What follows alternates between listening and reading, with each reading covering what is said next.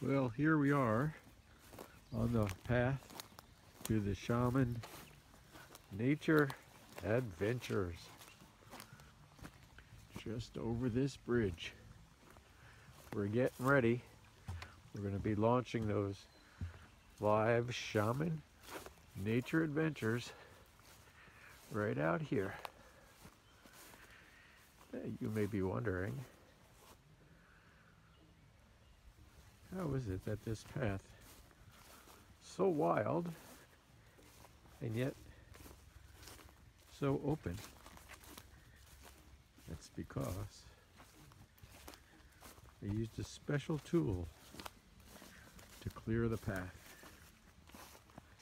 But that's for another day. This year, I've been here 10 years, and this year, this spring,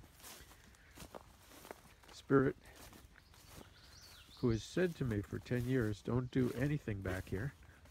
Don't build anything.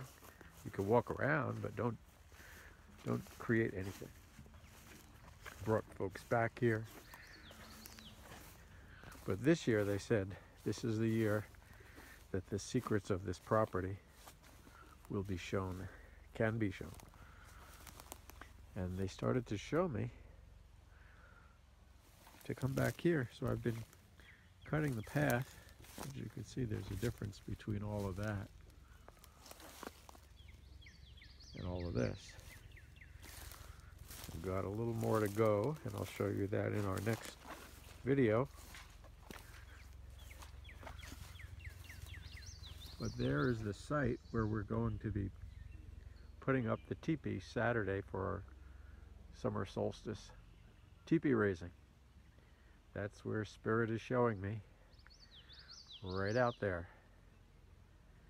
It's a little muggy, boggy, swampy from all the rain, so I'm going to have to put down some sort of gravel. Okay, more next time. You'll see me cutting the path to actually get out there, because we are stuck here now in high grass. More from the Shaman Nature Adventures.